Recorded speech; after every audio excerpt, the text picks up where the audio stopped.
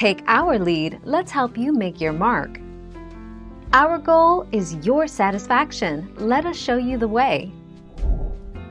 Every 30 days. While these storage tips make a world of difference, it's always best to start your generator every 30 days and allow it to run for a few minutes. Doing so will help keep components lubricated by circulating the oil throughout the engine.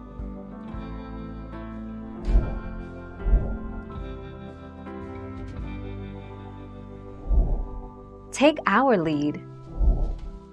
Recommended running time and refueling requirements. While some models have been manufactured to provide power for days at a time, most generators can be run for 8, 12, or 24-hour intervals, with a few boasting 72 hours running times. 30 October 2020.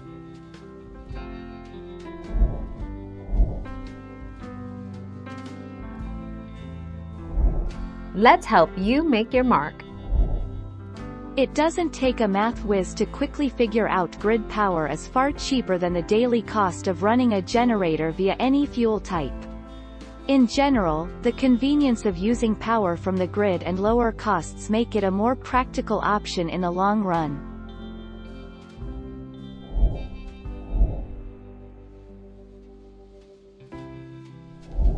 Make your mark, take our lead.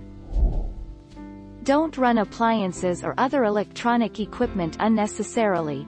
Greater than never refuel a running generator, even a generator with a still hot engine, because heat from the engine parts or exhaust could ignite the gasoline. Turn the generator off overnight, your neighbors will be happy. 29 October 2012.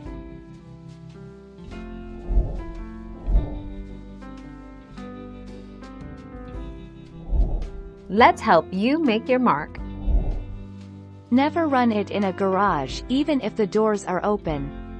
Instructions for a portable generator warn you not to run it in the rain. To protect it from moisture, the Consumer Product Safety Commission recommends operating it on a dry surface under an open, canopy-like structure. 12 November 2012.